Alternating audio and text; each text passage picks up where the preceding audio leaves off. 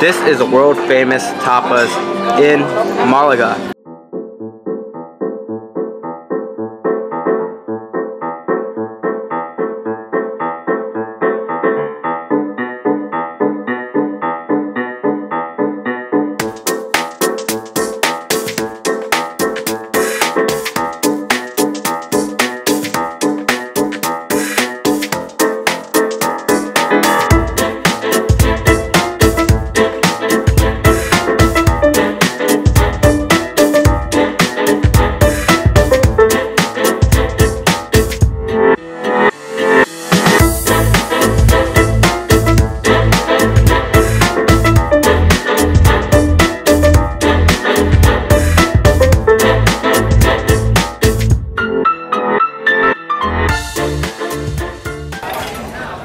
Wow.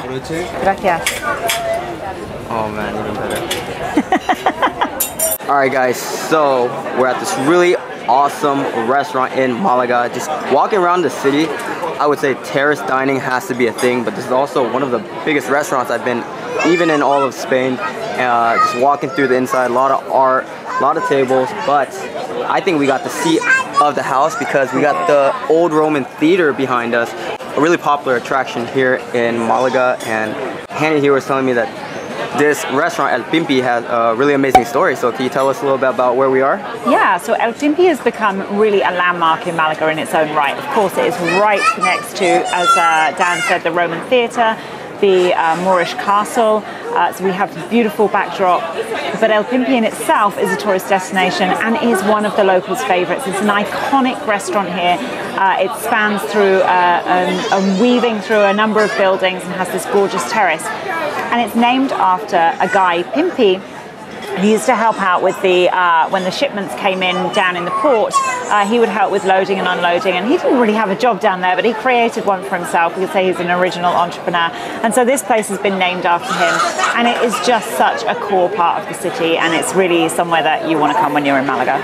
Yeah, and also we could try a lot of the Malagan dishes here, like what we have in front of us. Our waitress came and said that this is the most popular salad in Malaga. Yeah, so it's a very, very typical salad for Malaga. It's ensalada malagueña. So it's made with potato, with bacalao, which is the salt cod, which has been rehydrated, onion, and some orange. So it's quite a curious combination, but I think one that works really well. I'd be interested to see what you think. And the jamon belota iberico, so acorn-fed jamon. We've been eating jamon everywhere. Can't get enough of it. Exactly. But also, this cocktail they brought us is beautiful. We've been drinking a lot of southern Spanish wines. We have. But this is a cocktail made of Malagan wine, you said? Yeah, so it's a mojito. And it's actually, I'm going to say it right now, this is the best mojito I've ever had in Malaga. It's the first time I've tried it here, and it is absolutely fantastic. Spoiler alert. Yeah, exactly. But it's a mojito that's been made with some Malaga sweet wine, with some Moscatel Malaga sweet wine. So it's got a little Malaga touch to it. Salud. Try it out. Chin.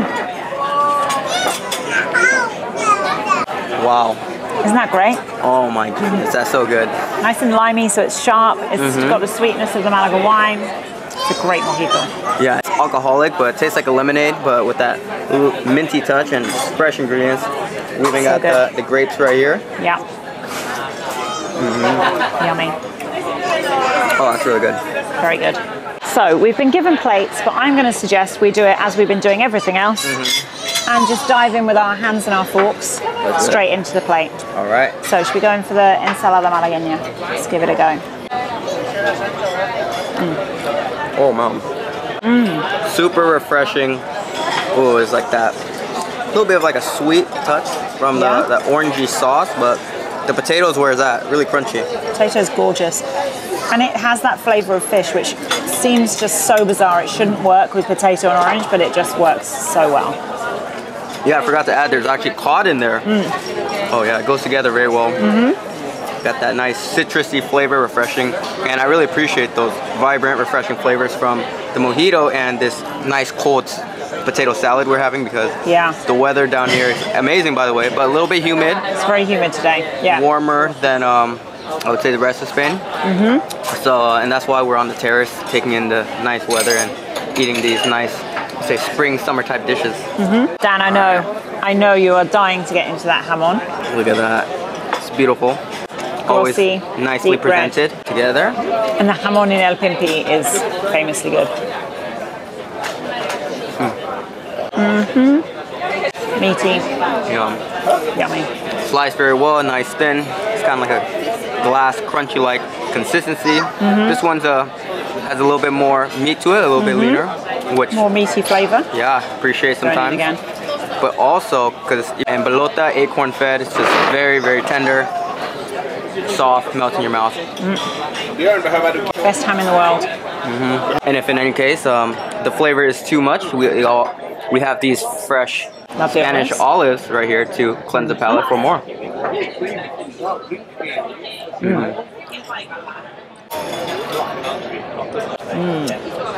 So this variety of olive is called a manzanilla. Super tasty. Yeah, Really juicy. very Lovely. tasty. Salty, crunchy. Palate cleanser for more Spanish food. Let's More go. of either of these. Yeah, we've eaten a lot of ham in the last 2 days. I've never eaten as much ham in my life as we've managed to consume since Dan arrived in town. Yeah, that's a testament to how quality the iberico jamon is, because like when I'm eating cured meats, usually it's too salty and I can only eat a handful, but I've been finishing all these plates, so they have been very, very quality so far. I will say you hit the nail on the head there. Everything that we've eaten, all the ham that we've been offered in the last couple of days is of very high quality. So that is the difference. So, more Malagan food. Very, very typical to Malaga. So this is a ligerita de pringa. So a ligerita is like a little light bite. It's not light at all. Do not be fooled by the name. And pringa, which is the filling, is very, very typical to Malaga. And it's the meat that comes off the bones when they make a stew. There's a stew called boquerones, which we have here in Malaga. And it contains lots of different meats. And what they do is they take the chunks of meat off the bone, and then you get the leftovers of meat on the bone that you slowly cook and then strip away from the bones, and it mixes it all together. So it's got chicken, it's got pork, there may be some beef in here. I mean, it's whatever meat's been put into the particular stew. Wow. Cooked really slowly, turned into like a mash, and then mixed with, you can see this kind of like oil almost. This is a lard, like the pig fat from the Iberian pig, coloured with a bit of paprika. There we go. That was the money shot. Look at it, it's so soft, and let's give it a go. All right, looks good.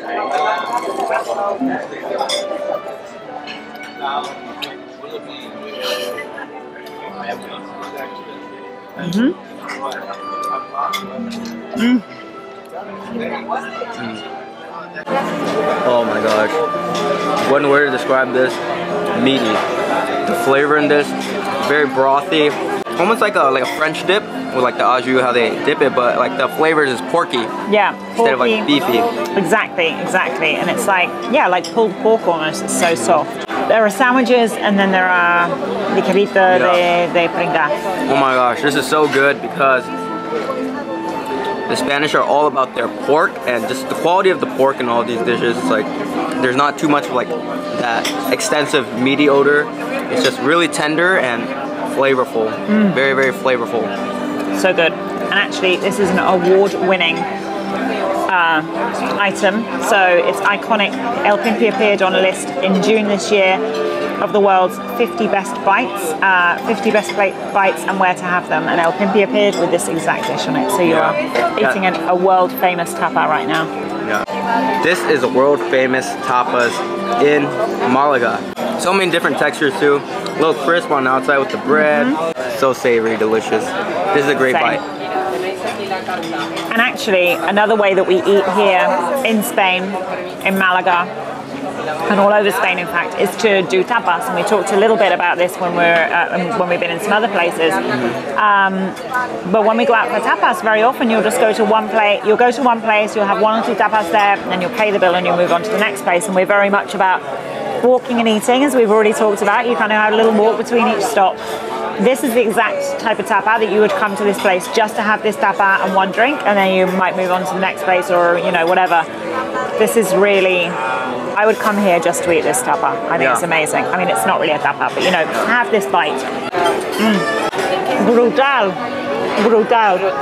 Es como brutal. Buenísimo. What does brutal mean? Really amazing, Really delicious. amazing. Yeah, New word. like brutal. Yeah, brutal. That was definitely brutal. It was.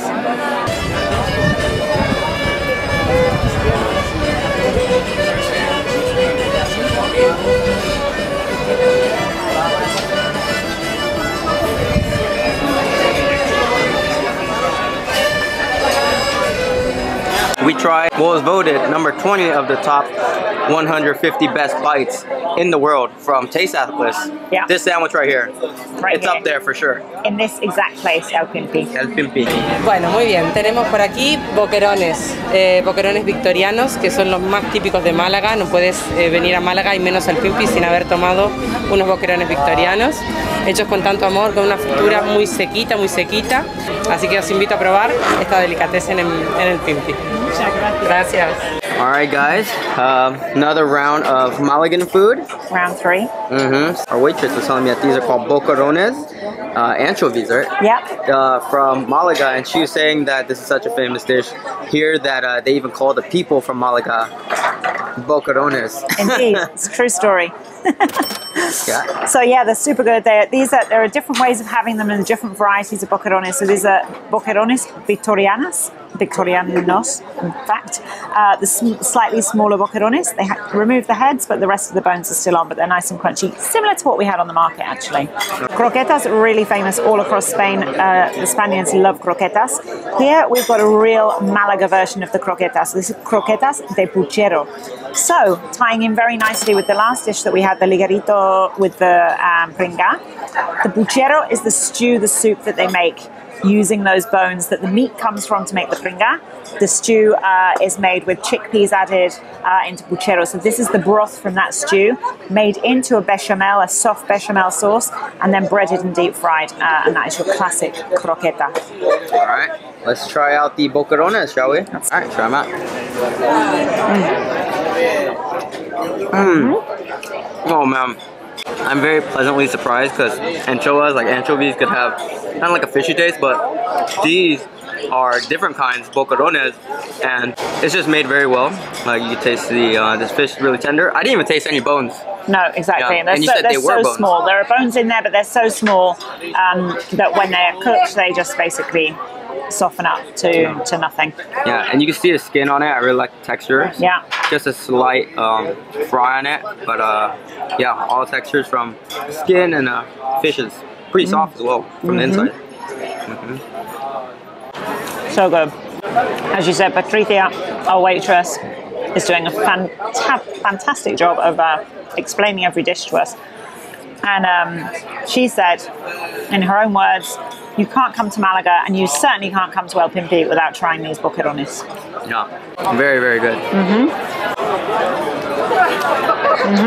Let's wash it down with another cocktail. Chin chin.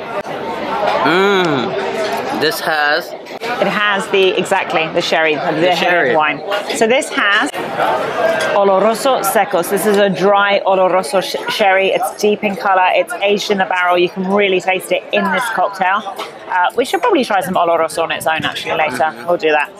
We'll add that to the list. It's delicious. It's I never would have thought that coconut, lime and passion fruit would work with oloroso sherry, but I'm not alone in saying it's amazing, right? Yeah, it is. These cocktails we've had have been very delicious, different because most cocktails are made with liquor, but this is made with Spanish wine, and the sherry has been one of my favorite wines so far, and you can taste the hint of sherry in here, but it's also a very fruity cocktail, a little bit slushy, with the passion fruit, Spanish wine. It's really good. Makes for a great combo.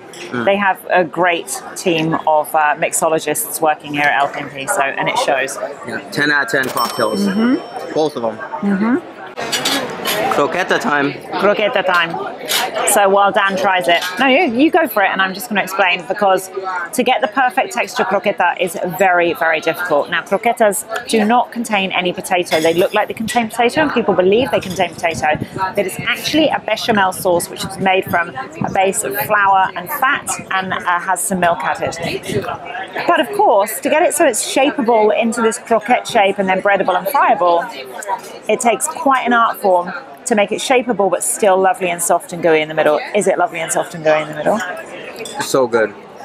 nice light crisp from the outside, but kind of like Hanni explained, I've had a couple croquettes so far. It also has like the milky bechamel sauce, but this one kind of has a meaty flavor to it, because you're saying it's made with like a bunch of like that meat broth. Exactly. So meaty, so soft.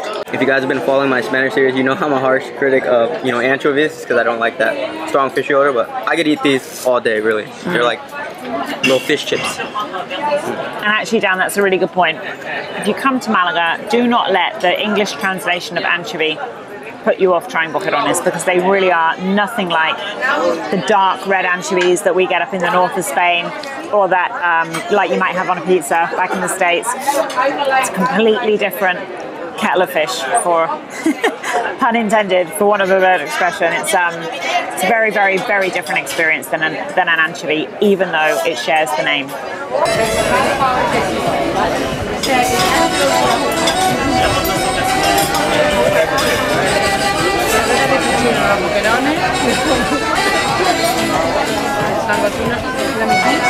Alright, love the customs here in Malaga and in Spain, because we're getting dessert again with our meal. Getting a dessert 3 times actually in this place. 3 times.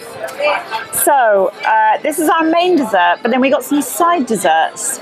So we have here torrija, which is so typical. It's like a French toast. It's a Spanish version of French toast. It's got toast that's been soaked in milk and egg. It's got cinnamon. It's utterly delicious. It's fried with some syrup on top. And then we got this beautiful vanilla bean ice cream on top. Then we have 2 different types of ice cream. We have the turrón, which is very typical from Malaga. It's kind of a nougat, like a sweet paste made with those almonds again. So we see the almonds featuring so often here. We've eaten them as just fried Maracona almonds. We've had them in a cold soup. Now we're getting them in ice cream. It's going to be spectacular. And then pistachio ice cream as well. And all of these things are made from scratch here in El Pimpi. We were just being explained that, yeah, everything's made homemade here. So I think we're going to notice it. I think we have a surprise there. In comes our amazing waitress. It's our beautiful orange moscatel. Lovely. Thank you. Gracias. So, another pleasant surprise. We got dessert wine to go with our desserts. It's a moscatel. Yeah, a moscatel, which is a very typical sweet wine from Malaga. But this one's a little bit different because it's an orange moscatel, so it's got a hint of orange in there as well. All right. Let's try it out. Let's dive in. Give this a go. Oh my god. Oh man, just that first bite. I'm a sugar tooth, and I love my desserts and my sweets. Yeah. I gotta take a piece with the ice cream. This is so good. So, torrija is a very typical thing that we eat at Easter time here in Malaga. You don't normally see it year round. You normally have about a 2-week window where you can get torrijas and you eat them every day for breakfast, lunch and dinner, because that's the time it's available. And then it disappears for the rest of the year. But Patricia was just explaining to us that here they left it on the menu at El Pimpi because it was so popular, people didn't want them to take it off, so they kept extending for a couple of weeks, and now it's just on the menu year round as one of their desserts, the torrija. Oh man. So good. So good. There's a nice crisp outside, it's deep fried. The inside's really soft and spongy, but it's all about like the flavoring on the coating on it. It's like some cinnamon in it. She didn't mention it, but I actually think there might be a bit of booze in the milk as well. I can taste a hint of alcohol in there, and it's not uncommon for that to be the case. Ice cream's nice and creamy. Great combo. It's a warm dessert with the cold contrast from ice cream. 10 out of 10 desserts. Love it. So good. The Spanish French toast. Exactly. Right, should we try these ice creams? Oh yeah, very excited to try this almond one. It looks so good. So yeah, this almond one is the turrón. This is the most typical from Malaga. So let's dig in. All right.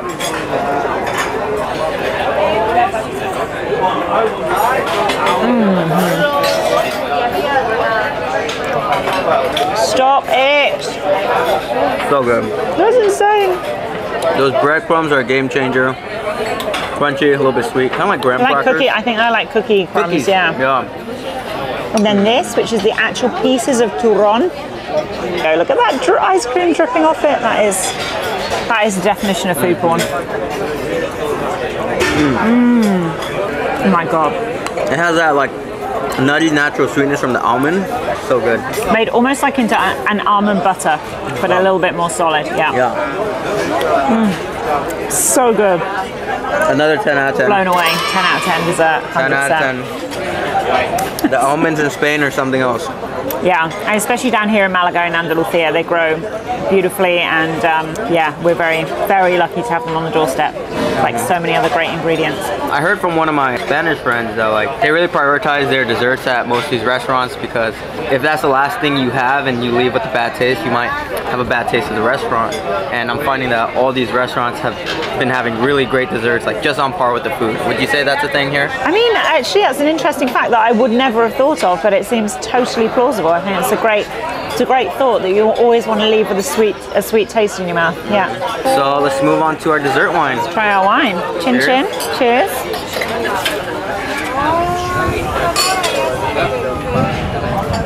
Oh yeah. Ooh. This one is definitely on like the stronger side for a dessert wine, but It's also sweet has that as well. sweetness. Very floral. Definitely has that orangey touch at the end. It's like an aftertaste. Sits in your mouth a little bit.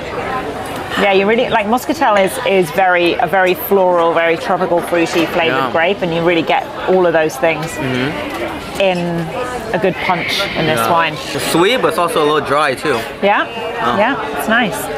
You ready for like round 3 of dessert? Round 3. So let's see when we'll tap out. I'm not far off, to be honest. It's a good job we have a separate dessert stomach, is all I can say. All right, let's try pistachio.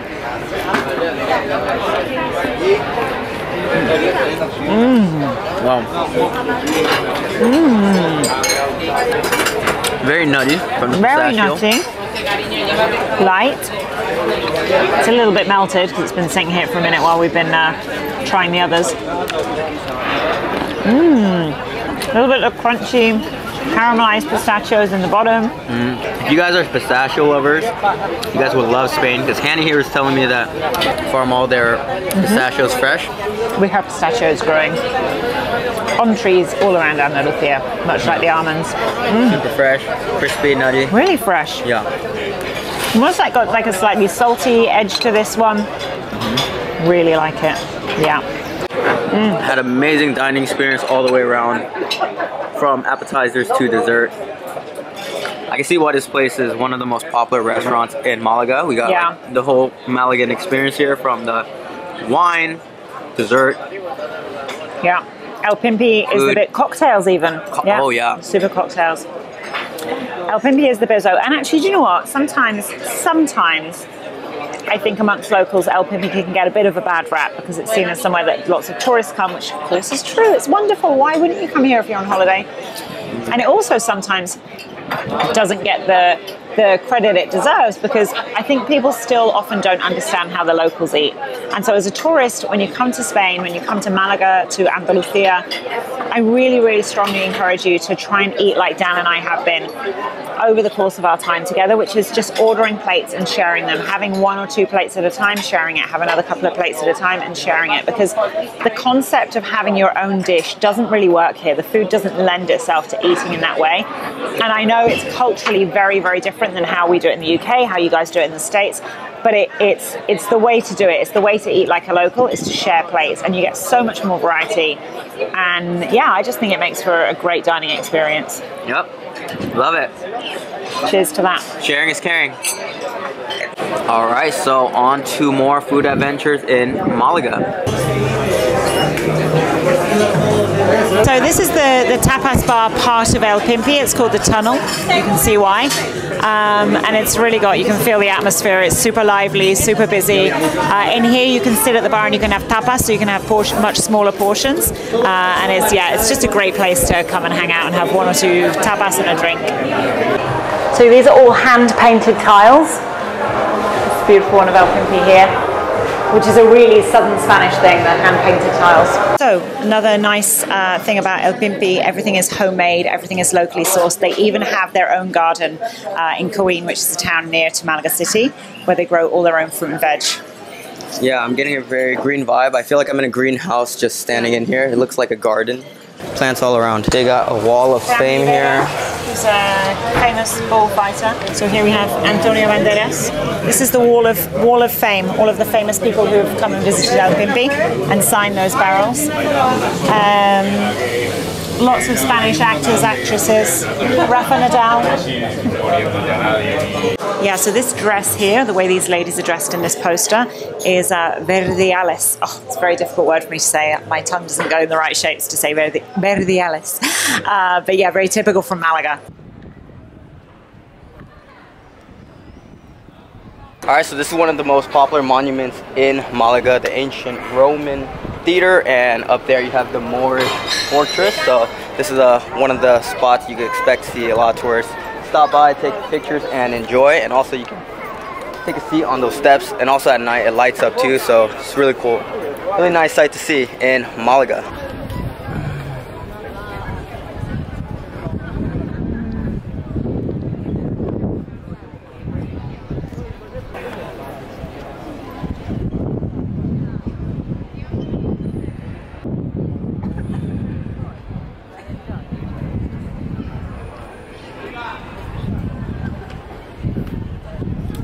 So really great weather, sunny as you guys could tell. But I was telling Hanni an observation that I had walking around Malaga. It seems like there's so many terraces out here, so many people just outside eating, drinking, and there's a reason for this. Yeah, I mean the main reason is here in Malaga we're fortunate we have 320 days on average a year of sun. So it rains very little, which means that even in the winter when the temperature drops lowish, I mean we're talking like California low, not Toronto low, you know, the temperature drops a little bit, but we've usually got these beautiful blue skies and sunshine, which lends itself so well to sitting outside eating and drinking. Yeah, so fun. Yeah, there's even a terrace for the local Starbucks here. Yeah. and also it's one of the cooler Starbucks I've seen in the typical Spanish kind of building right there. Yeah. All right, I want to thank Hanni here for showing me her beautiful city of Malaga. I mean, as you guys can just see, just walking around the city is magnificent, and all the great food, Spanish cuisine, and you know, culture she has been showing me and you guys. Great food, vibes, atmosphere here in Malaga. And if you guys want to know more about southern Spain, Malaga, or anywhere else in Spain, make sure to check out Hanni. I'll put all her links down below. She also hosts her own travel company and tours, so you guys get here up for that as well. But yeah, anything else you want to let the viewers know? Just that it's been an absolute pleasure hosting you. I love showing off this gorgeous city to you and your viewers, so thanks for joining us on YouTube through the channel. Thank you for sharing your experience here, and yeah, of course, anytime you're in Malaga, hit me up. Yep. Alright guys, if you guys want to see more travel content, please like this video, comment down below any suggestions you have for us. And if you guys have been to Malaga yourselves, and subscribe for more DVW and Hanni travel content. Deuces!